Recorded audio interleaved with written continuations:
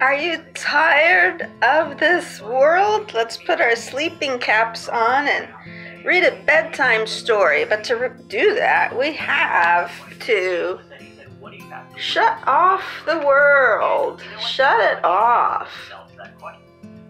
Don't even need to listen it. Take the cares of the world and put it to the side for now. And let's let our light become salt in front of the word.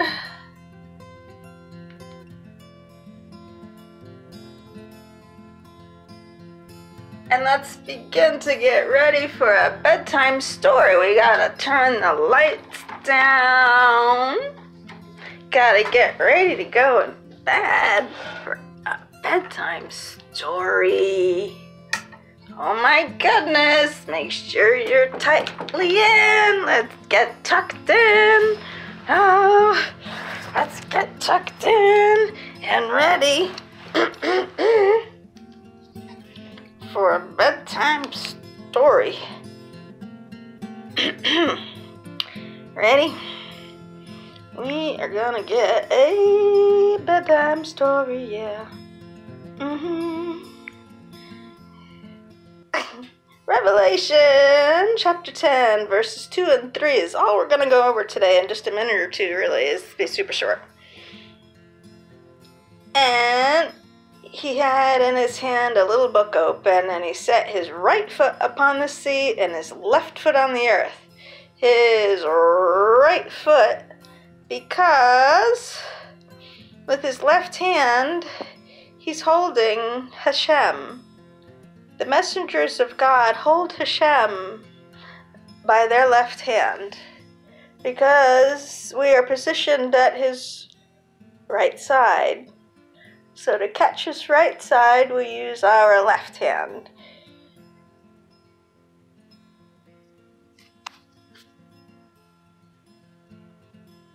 His right foot upon the sea, so that foot extending out from heaven goes on to the earthly portion. So his right foot, not directly attached to God, comes into the sea. The sea of forgetfulness. Remember, there'll be no more ocean anymore after all this is said and done. Yahweh's getting rid of the ocean. So why did this messenger put his foot in the ocean if the ocean's going to get removed? And oh, you're going to get my really messy hair. And congratulations, this is probably not any better. Anyway, so he puts his, and yeah, I had to put it farther away so I could read. Thanks for noticing. Here's your moment of Zen. Okay. His left foot on the earth. The earth is going to remain, just be taken over by the visual rulership of King Jesus, because right now he is actually ruling from the courtroom of heaven. He's in charge already. Currently. He doesn't have his throne in Jerusalem yet on earth. Doesn't mean he's not already king. He's not just present physically in a more bodily form in this territory. He's still ruling it, fully in charge. Start in your mind dressing yourself to enter the throne room. It's the courtroom. Jesus is your lawyer, but you get to speak for yourself. You get a turn anytime you want. Back to the verses. So his right foot on the sea. Right foot on the sea. The sea's going to go away. So he's only touching his toes in it, kind of. He's like, oh, I'm here. I got to be here for a minute and give you this message. Oh, my goodness. The water's cold. Right? I bet that didn't happen. Okay. And verse 3, though. There's so many ways that this verse mandates us to be an echo and not a voice. And there's a very popular thing in Christianity: be a voice, not an echo. They're thinking, don't be part of this world, get out amongst the heathen, from them, get out, be your own individual voice for the true God. But really, as much as the people following Lucifer echo Lucifer, people following King Jesus have to echo King Jesus. And when he speaks out and his word isn't supposed to return to him void, it's because he's getting back his own word. You're merely to echo it in response that you're in on the vibe, you're in on the action, you're in cahoots. You get the inside joke.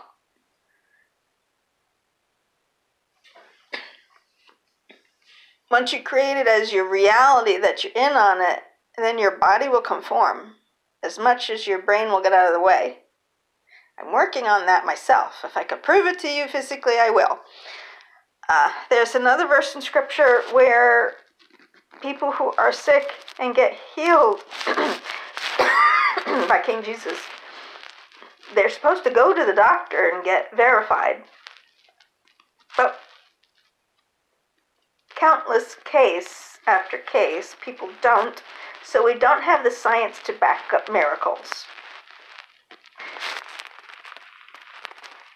If you've gone to the doctor after being cured from something harsh, I hope you had the backbone to tell the doctor why you're fixed. Otherwise, it meant nothing. That was your opportunity there with the doctor, to remind the doctor they ain't everything. I think I have a little side aggression I'm working out in this video. Excuse me, he's doing his best, he really is. Sorry. Here in verse 3, there's so many ways to describe an echo. We want to be an echo of Hashem. We're going to dig into that now, so you get it. So it'll be Revelation 10 and 3. Revelation 10 and 3. Revelation 10 and 3.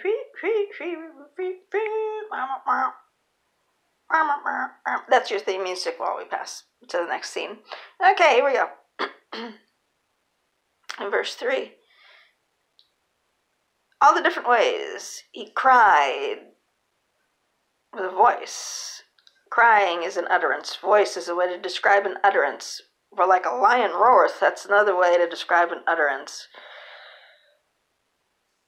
Thunders, even though it's a noun, is a way to describe an utterance. How do they cry? Like a raven. Like a raven. But the voice is like of a lion roareth. So he cried like his expression was like a raven.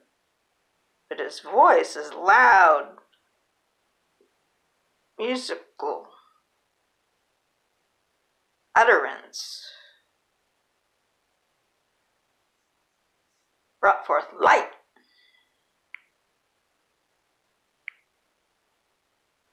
Like a lion roareth. Who's the lion? Da, da, da, da, da. Okay.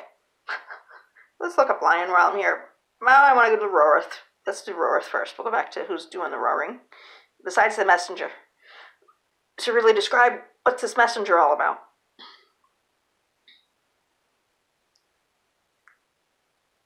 Bellow.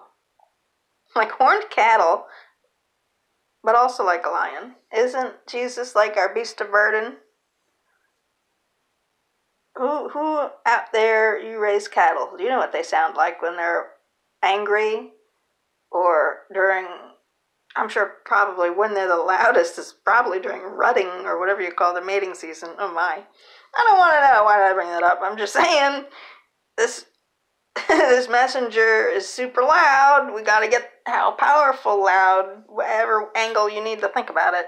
It's louder than that. This messenger is louder than that. Why is he so loud? Thunders.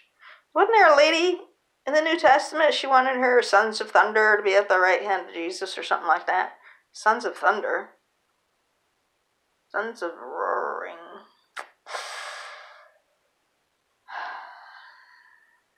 thunder to roar like a lion, trap Judah. 7 of them, though. That's nice.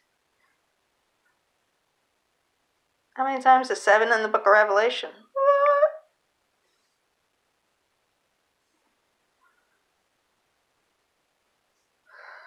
He's echoing the lion, a brave and mighty hero. Be an echo of the lion. Even when you're using your own unique way to get the message across. Why? Because language changes, but we still have to get the point across. What are we trying to tell people? The Lord is my shepherd. What? Oh, the Bible could be super short. He started cultivating people after the fall. Because after the fall, we had the knowledge of evil, and bow, there's everybody. We went to Hades, practically, because we learned about wickedness. And in our wickedness, you need a moment of Zen right now, because you're not going to handle this. You're not going to handle this. Think of it that we were cast down out of the Garden of Eden into this realm. There's a passage in the book of Revelation. There's the priest that goes, or the messenger. He's acting like a priest. He's dressed like a priest.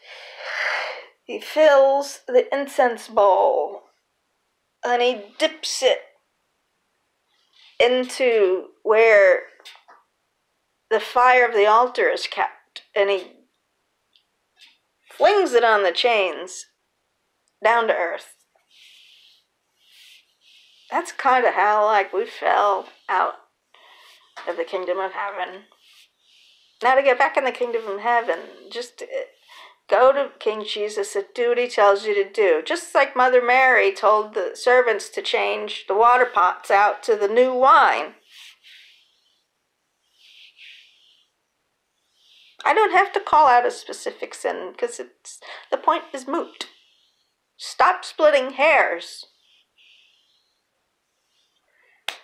Whose kingdom would you like to be in? You exist forever and ever and ever. My name's Adrian. Nice to meet you. I'm going to be Adrian, the same as Hashem is I am. I am. I am now. I am. Not that I replace him. That is impossible.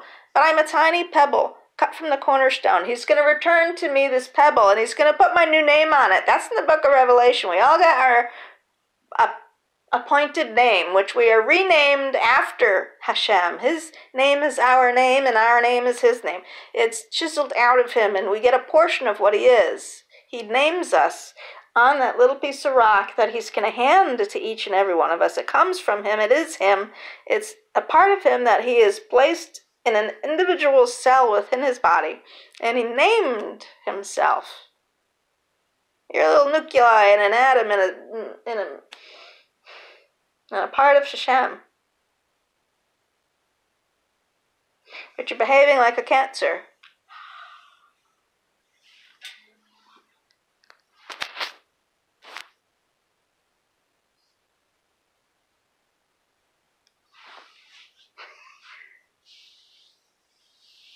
And the blood cells are coming to attack.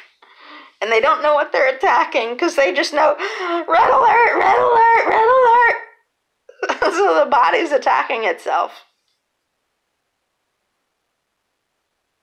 Stop, drop, and roll the Torah out and study it again. Thank you. And that's mine today. That's all you got. I don't know if this is recorded upside down now or what, but I flung this camera around. Everything's all over the place. Bye. Chew on that a minute.